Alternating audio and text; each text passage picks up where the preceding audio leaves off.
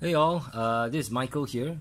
So in today's video, we are gonna basically show you how to flash Lineage OS 14.1 into the Nexus 9 itself.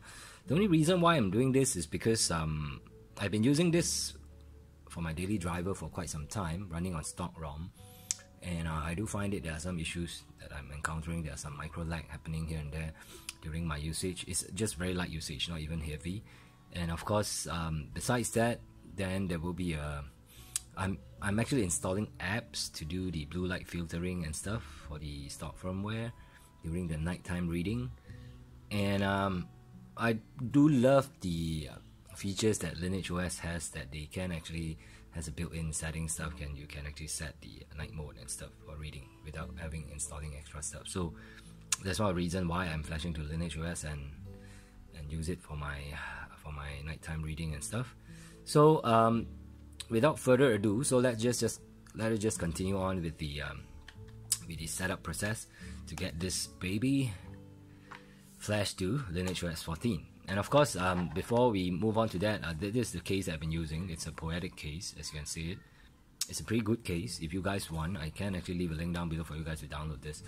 And it's been protecting my Nexus 9s ever since I got it, which is pretty good. And there are some nano protection film that I have as well, which I'll include the link down below for you guys if you want to get some of that to protect your tablet itself from any injuries, right? So, okay, let's just get on with it. So before you start off anything, you'll need to enable USB debugging. So normally what we do is type on the build number for 7 times, and you're now a developer. So after that, what you can do is to go back, then you can see a developer option. So as you can see here, there are OEM unlocking, and there are also USB debugging. This one needs to be on, okay? And OEM unlocking, basically you need to enable it so that you can actually unlock your bootloader in Fastboot Mode. Alright, so what you do is to do that. So like what I said, regardless whether you are flashing back to stock factory ROM or you are doing a Lineage OS flashing, this needs to be enabled so that you can unlock during the Fastboot Mode for your flashing. Okay, let's move on to the computer for the rest of the setup. Okay, once you have all the USB debugging and stuff enabled, so what you need to do now is to connect your like the Nexus 9 to your PC itself. So once it's connected, you can just move on to the PC for the rest of the process. Okay, once you have connected your tablet to the computer, so the next thing you can do is to make sure that you have ADB installed. I'll leave a link down below for the ADB. So I'll be using minimal ADB and Fastboot, which is the simplest for you to install and use. So once you have that done, we can proceed on to the process. So first thing first, what you need to do is to do ADB devices to ensure that the device is connected. As you can see now, it's connected. If it comes out with unauthorized, then what you need to do is just to accept the prompt on your tablet itself to authorize the use of this machine for the tablet itself. So when that is done, what you need to do next is to do Adb Reboot. But of course, before we start that, make sure that you have your Lineage OS installation zip files as well as your GApps installation zip files copied to your device itself. If you have problems moving or copying the files into your device, then I'll show you a sideload method later once we into recovery mode. So now what we can do is to do an Adb Reboot bootloader to boot yourself into Fastboot mode. So once you have done that, your device should be rebooted in Fastboot mode. Then we'll just proceed from there. So once your device is booted into Fastboot mode, so the next thing you need to do is to do a recovery flash so that you can actually proceed with the custom ROM flashing. So the recovery that we'll be using is TWRP, the latest version, so Flounder. I'll show you a link down below where you can download that as well. So what you can do now is do a Fastboot devices to ensure your device is connected. So you can see Fastboot devices is there. So what you need to do now, there's two options.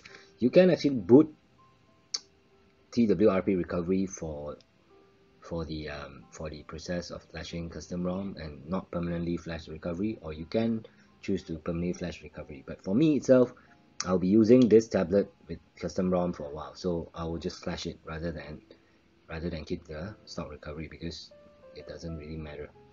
So what I'm going to do now is do a fastboot /recovery, and you just do a twrp recovery image. So if you want, you can just do a fastboot twrp if you are not flashing it directly. So I will be doing flashing directly, so I just enter. Okay, and it's done. So recovery has been flashed. So you can go over to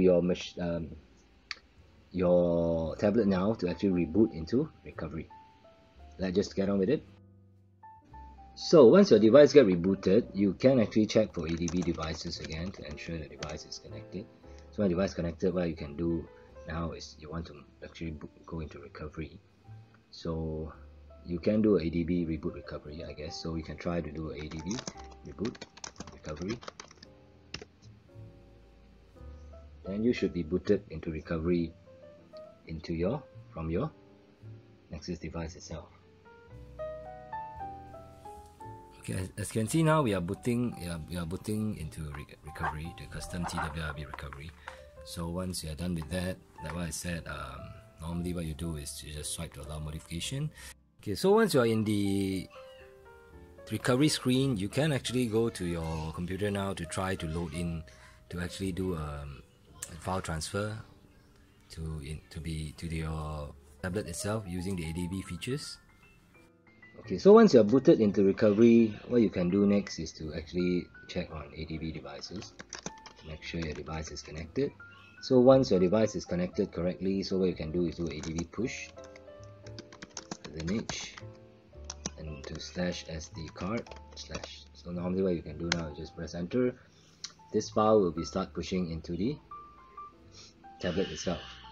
So the reason why you're doing this is because either you have issues directly connecting using MTP and copy the file over to your tablet before you do the flashing, or any other way you can't actually connect, you can't actually transfer the installation zip files into the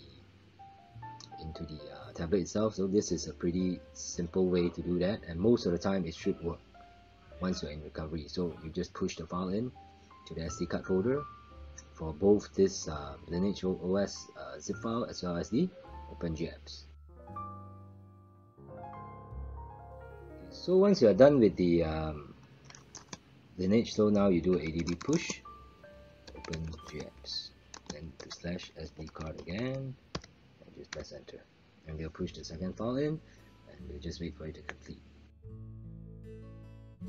Once we are done, we can actually move ourselves back to the tablet for the rest of the setup. Okay, so once the copy or the ADB push has been done, you can actually try to reboot to recovery again for a fresh start. So you can do do not install, and you do a reboot to recovery again for a fresh start. So once you are booted back into recovery mode, so the next thing we need to do is to do a wipe.